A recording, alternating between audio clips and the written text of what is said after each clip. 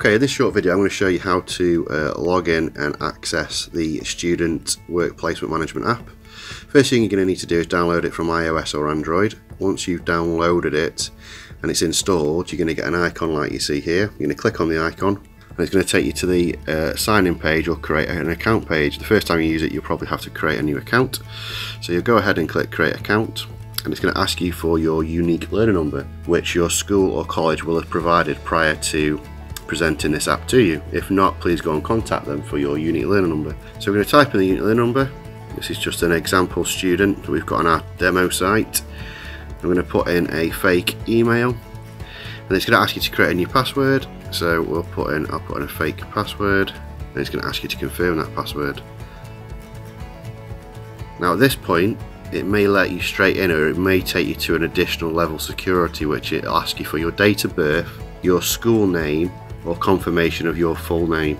At this point it probably won't ask me for this information because we're on the demo site. So I'm going to click create account, and it's going to load up, and before it actually lets you in it's going to ask you to, if you're under 18, it's going to ask you to confirm that you've got consent to use the app, and it's going to ask you for your parents' details. So I'm going to put in a fake name, Joe Blogs, hi Blogs, Joe Blogs. I'm going to put a fake telephone number in. I'm going to make a number up here. Obviously you'd put your parents' home telephone number or mobile phone, and it's going to ask you for a parental email address.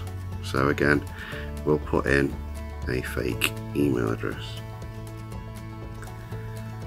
and then it's going to ask for if you've confirmed consent, and then you're going to save. At this point it's going to ask you to select some industry that you're interested in taking part in within work experience. Now that may be course specific or something that you're interested to do when you leave school. So at this point just go through the list. It's all listed in alphabetical order, all the industry types, and choose your different industry. So I'm going to choose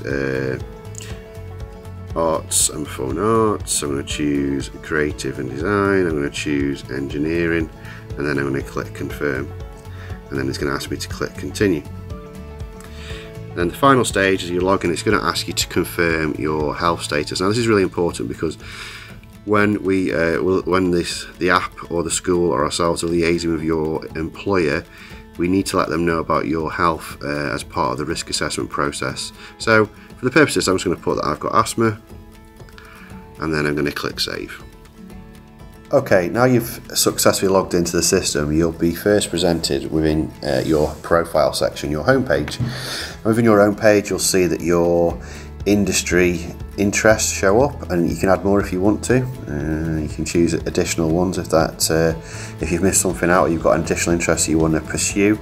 I'm going to choose an additional building construction skill trades, and you'll see that then shows up. You'll see that your parent and guardian details are logged, in addition to your health and well-being status, and all these can be updated at the very top here, and also you can log out at the very top there when you finish using the app. Once you've logged in, you're going to want to then, the primary role of the app is to help you self-place, and to do that we're going to need to create some placements. So you click on the create placement button, and it's going to ask you for some company details. So you're going to put the company name in. For the purpose of this, I'm going to call this company Changing Health, and we're going to select a category type, and this is a healthcare company that I'm going to work at, and I'm going to put in the address, which is 34 Fake Street, and I'm going to put the company telephone number in, and then I'm going to put the company's email address in. So I'm going to put no email at test.co.uk, and then I'm going to put the contact name, who's the manager, who's the person you're going to be working with. So I'm going to call this Bob Smith, and I'm going to click save. Once you've put the initial details, the company details in, which you can actually update once you've done them, but once they've gone in, it's going to ask you for more information regarding the placement details. So we're going to put a job role. We need to know what you're going to be doing when you're there, and I'm going to be doing a admin role. So administrator, I'm going to be an administrator, and I'm going to be starting placement next to the start date. I'm going to be starting in October, Monday the 8th, and then I'm going to be finishing on Friday the 12th. So I'm doing a week's work experience, and each day I'll be working 8 hours, including my lunch. So then I'm going to click continue, and it's going to say, have you got consent from this company for your work experience? And hopefully, because you're with the employer, the answer is yes. You're going to click that, and you're going to click submit placement. What you'll see then is that you've submitted the placement, and you'll see at the top here that it's Changing Health is the company. However, at this point your placement is unverified. Now a school or a college staff member, the work experience lead, will have an additional section on their software which will allow them to check the company details, and then if they're happy with what they see, then they can verify the placement. And you'll see here that the placement underneath has been verified. So this Changing Education Limited, actually this placement has been verified by your education provider. So at this point the company remains unverified, but you have submitted the work placement details. And you'll see if I go back, we are still in that company details, but if we go back to the home screen and we click on the next bit now is you've submitted your self-placement form, and we're just going to look then at the placement manager to see what stages you're at. So if I click on placement manager, you'll see that I've got lots of placements going on here. You may only have one, or if there's multiple, that's fine, we can record that. And I'm going to show you now the stages of the system. So you'll see that there's a difference between some of these placements. Once you've submitted it, the next step really is to make sure that your placement's been verified. And once the school or college has verified your placement, you're going to want to complete a process. So if we click on this bottom placement here and click on Placement Manager, we'll see that at the top here we've got some red asterisks, and they're telling us that there's certain things that we need to complete. And the first thing that we need to complete is that your personality questionnaire. And the purpose of this is basically to help you understand the kind of things that you want to work on while you're on placement, what employability skills are going to be important for you to target and that you're going to need to work on whilst on placement. So basically you're setting yourself targets.